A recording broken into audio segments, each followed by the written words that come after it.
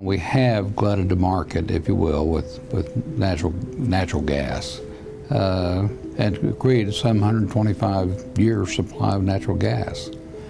A lot of people ask, is that same thing going to happen with oil? No. It's just oil is harder to find, as it's just not everywhere. We say that natural gas is ubiquitous; it's everywhere. Oil is not. It's more difficult to find. The Bakken is one of the big plays that's been discovered. In fact, it's the largest play in over 40 years in the world that's been discovered. It's right here in North America. It's onshore. It's easily accessed. And it's in North Dakota and Montana. And it's estimated that this field contains over 24 billion barrels recoverable.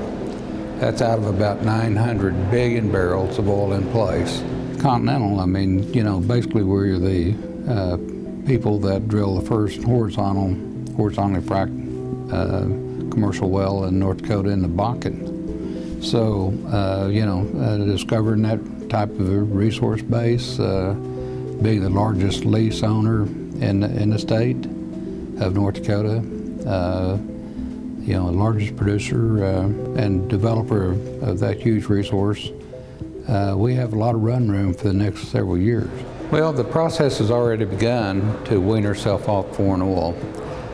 At one time, we were importing about 60% from other countries, and now the last quarter, we were down to 37%. But all in all, we're on the right process. We've made big gains, big strides, and I believe that in the next 10 years, we can become energy independent.